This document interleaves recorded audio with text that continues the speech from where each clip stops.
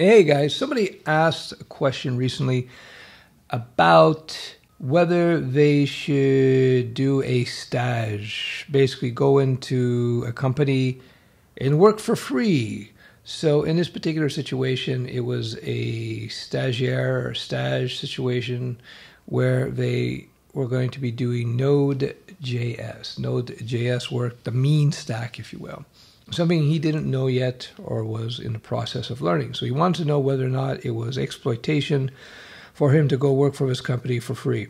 So the short answer is, if you don't know a tech and you're still learning and you're a junior and you're given the opportunity to go work for a company in a production environment and to work on that tech, this is a gift.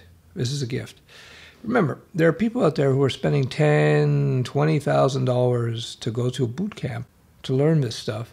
Meanwhile, you have an opportunity to go work for a real company that's actually doing real work in the field in this technology for free. Now you have to understand, well, two things. Number one, the type of training you are going to get working at this company is going to far exceed what you're going to get in any boot camp. Real world experience is always much better than academic experience. This is something, again, I learned initially in my martial arts days. I would see these guys who would do sometimes years and years of theoretical martial arts, the kung fus and the karates and so on, but they never really sparred much. They were masters at executing these techniques in the air or rehearsed sets, they call them forms or kata or something. But when it actually came down to fighting, they weren't very good at all for the most part. Same thing goes with coding, by the way. Academic coders who tinker around with code in an academic setting don't really understand the real world of coding. And then when they get out there, if they ever get out there, they're shocked about how different things are in the real world.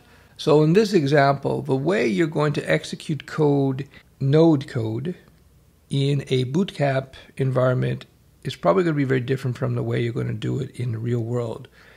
I won't get into specifics here, because the whole point of this vlog is to say, yes, if you have an opportunity as a beginner to jump into a company where they're going to allow you to learn how to code on their time, it's not exploitation. It's a huge opportunity on your part. Let me give you the perspective from the business owner. Now, when I had a web development studio, the original StudioWeb was a web development studio, and I was reluctant to hire junior coders because they take up a lot of time and resources. Oftentimes, junior coders contribute less than what they take, because a lot of times junior coders, they don't know how to write code properly. They don't know how to conduct themselves properly in terms of the way they structure the code, they submit the code, so they have to be trained up, and this takes time and it costs money. It costs money to train people who are beginners. So to conclude, yes, it's an opportunity. No, they're not taking advantage of you. In fact, you are taking advantage of them in many respects. At the end of the day, though, if you learn, in this case, your node well, and you show yourself to be a good worker, a good coder, and somebody you can get along with people, communicates well, produces good code, and so forth, they'll end up hiring you because it's hard to find good coders. And so, yeah, take that opportunity.